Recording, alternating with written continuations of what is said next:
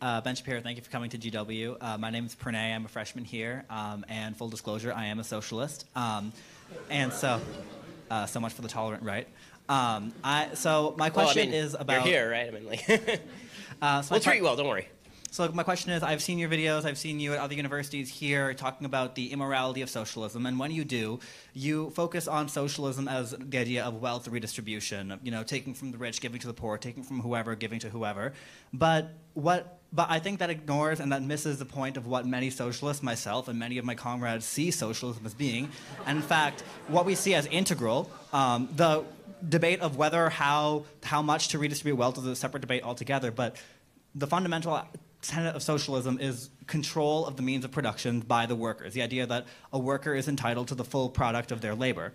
This is manifested in the real world in the example of worker cooperatives, employee-owned businesses, and so on. So setting aside any notions of wealth redistribution, someone already asked about that, what is so immoral about believing that a worker is entitled to the full value of their labor, especially given that such the enterprises organized in such a way have been shown to be more effective than traditionally capitalistically organized businesses? Okay, so I think we have to separate out a couple of strands there. Number one, if you're going to talk about the efficacy of workers owning the means of production, are we talking about the government owning the means of production, or are we talking about workers owning the means of production? Because if you're talking about the government, that is wildly untrue, the last statement that you just made that it's effective. When the government owns the means of production, generally everything blows.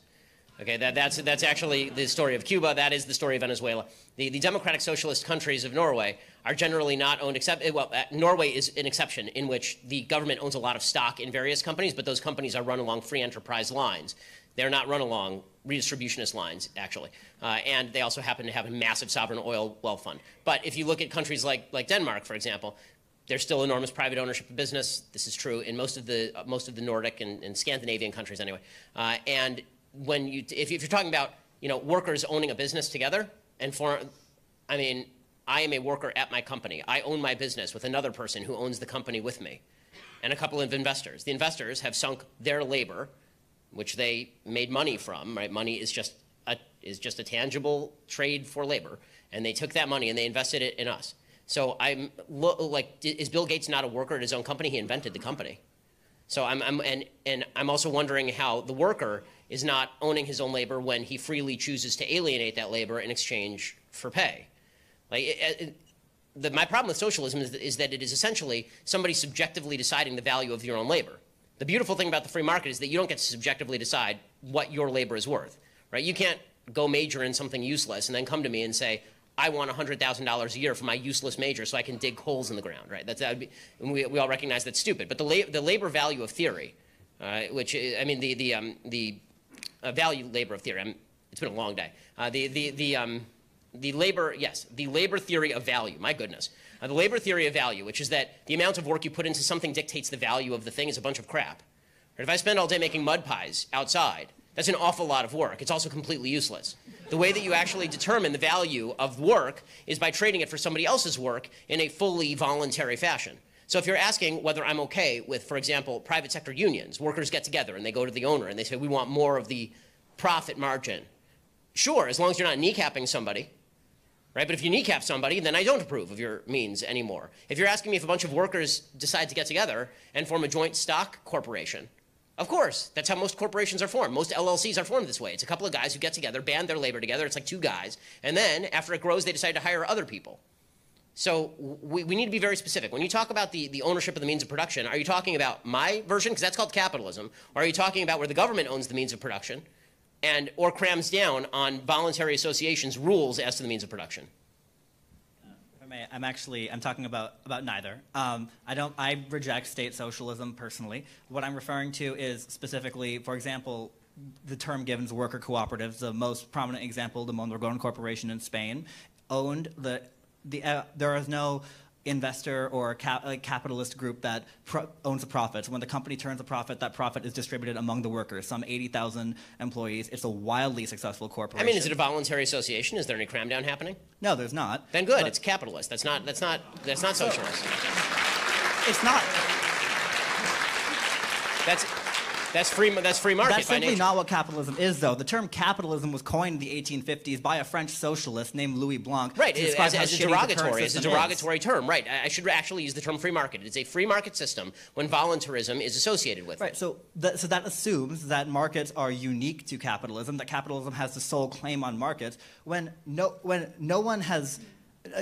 You're not arguing for anything that is that violates any single prescription of free markets that I've laid forth. So I'm wondering, if we're just arguing over, you're saying that my free market terminology is actually socialist terminology, then we're arguing over semantics. What is it about what I have said that you actually don't like? I'm still wondering. All right, well, what I don't like about what you've said, I believe it's intellectually dishonest for you to lay unequivocal claim for capitalism on the market system and simply say, all right, that's it. I believe that's intellectually dishonest. I think it misrepresents what socialism is. There's not a single theorist of markets who would disagree with a single proposition that I've laid at the roots of what markets are. Not one. Okay, there's not one. And your redefinition of socialist to mean free markets where workers are participating in a free market is bizarre to me. I mean, it also runs wildly anti, frankly, the basic texts of Marxism, like the Communist Manifesto, which requires massive government cram-downs, guild organizations at the behest of government, ownership of the means of production crammed down by a massive system up top. Right? I'm having trouble. Basically what you're saying to me is that I say a bunch of things on free market, you say, no, they're socialist. And I mean, I think, first of all, that terminology would be delusional, but second of all, even if that's the case, what if I just said to you, fine, okay, now I'm a socialist and you agree with me. You know who else are socialists? All the Republicans out there who agree with every basic thing that you just said. If they call themselves socialists, will you vote for them? Okay, but Republicans simply do not. You still haven't told me what you disagree with that I've said. You just say that you don't like that I call free markets free markets. When you say... All right. When you say the word socialism, you paint this red scare bogeyman of something that's going to come and crush our individual freedom. They called themselves the Soviet Republic. Right, and North Korea calls itself the Democratic People's Republic. Nomenclature doesn't mean anything if it's not backed up by substantial fact. And what I'm trying to say is that what I'm trying to say is that when you say socialism, but you're referring to very specifically state socialism, wherein the government nationalizes all industry, all business. You say that is socialism, that is bad, ergo socialism is bad. It ignores the nuances of what socialism is. That's like saying, for example, Christianity. There are a million different strains, different strands, different sects. I know. I'm not asking about a million strains of socialism. I'm asking. I have just told you that all of the things that you talked about, workers getting together and organizing their own company and dividing the profits among them equitably as they see fit, that is, I'm telling you, that doesn't violate the prescriptions of the free market, so I don't see the problem with it. And you're telling me that you disagree with me. It doesn't violate the prescriptions of the free market, but it does violate the prescriptions definitionally of capitalism. Again, given that capitalism was defined as a derogatory term, capitalism was defined by Louis Blanc and others. So are you saying that companies should not be able to have investors? I'm not saying the companies shouldn't be able to have investors, but okay, let's give a more specific example. Let's say Milton Friedman had his example of the pencil, right? So let's say you own a pencil factory. I'm a worker in that pencil factory.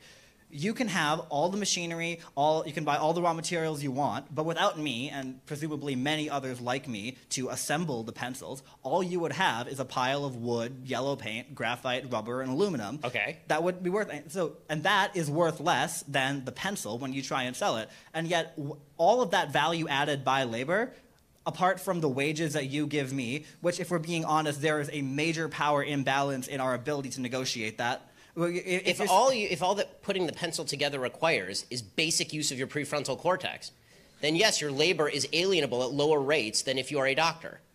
That's not the fault of the person who owns the machinery. But if you didn't have workers like me and your pencil factory, and you were just one man. But I do. I have millions of people who are willing to do that voluntarily for me. And you know what? Sorry, guys. I want to finish the conversation, so we can cut the applause for now until we finish the conversation. Then we'll all applaud at the end. It'll be great. So we'll go on for like a couple more minutes with this, and then we have to move on. What I'm saying is that yes, we are.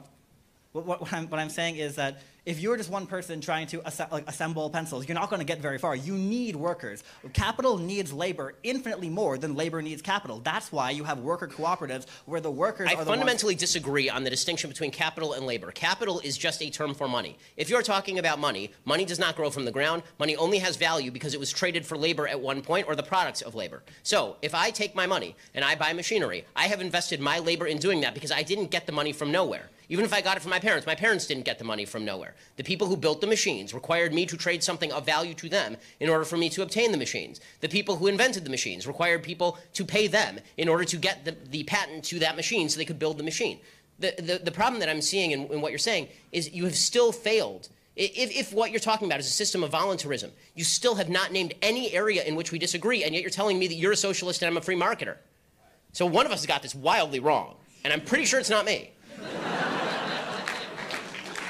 I'm pretty sure it is, because what I'm saying is,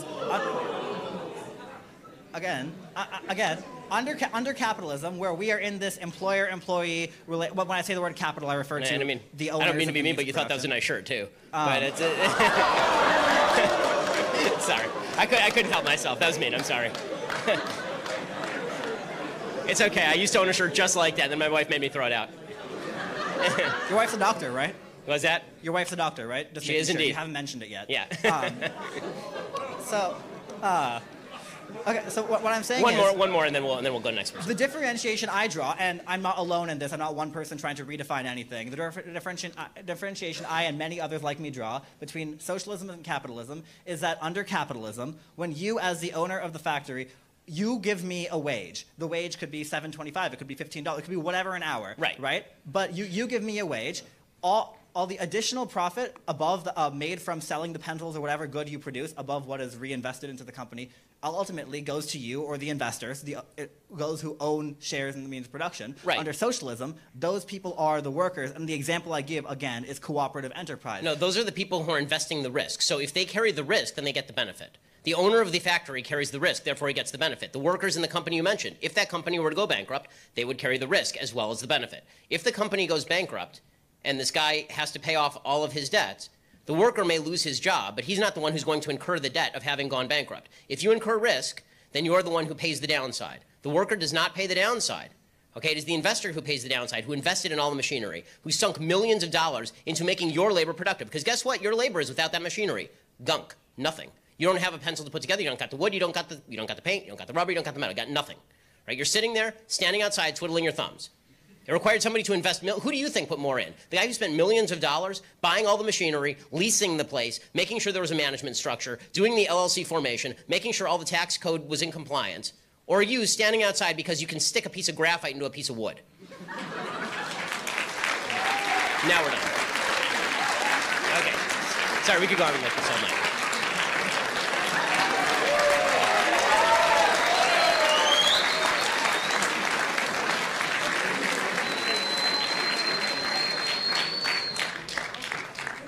So this will be our last question. No pressure to follow that up.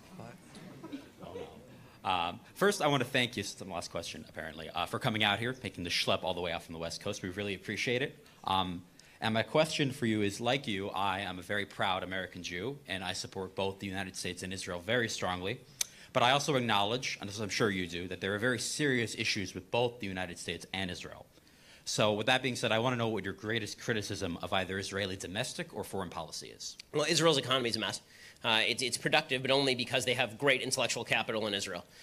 The restrictions on labor there are insane. The restrictions on the tax code in Israel is unworkable. They lose an enormous number of good workers every year to other places where people feel like they can make a living better. So that's the biggest problem with the governance of Israel. It lives in a dangerous area of the world. It has to do what it has to do in order to protect itself. But what I see is that they have tremendous internal problems also, because there's broad disagreement about what you owe in terms of military service from certain sectors. As an Orthodox Jew, I think that there should be universal military service in Israel that includes Orthodox Jews and people who study in yeshivot, for example. That's a controversial proposition in many parts of the community to which I belong. Those are a few issues that exist in Israel. As far as the issues that exist in America, I think that the key issue is the one that I discussed earlier, as far as a crisis of definitions, a crisis of the soul. Barack Obama said in his second inaugural address, one of the most astonishing things I've ever heard a politician say. He said in 2012 that the definition of liberty was fungible. He basically said that we don't all have to define liberty in the same way in order for us to agree to live with each other. And at a root level, that's just not true. You actually do have to define liberty in the same way if you wish to live in the same country together. If your definition of liberty is that you get to tell me I can't go to my church or I can't send my kids to a religious school, then your definition of liberty is not in fact liberty, it's cram downs on me. If you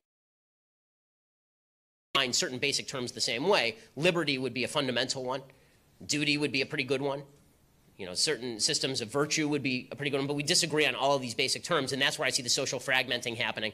And I think that in the absence of any sort of social fabric, what we've seen is people just beating the living hell out of each other on a political level on questions that we can have, you know, nice conversations about all the way through.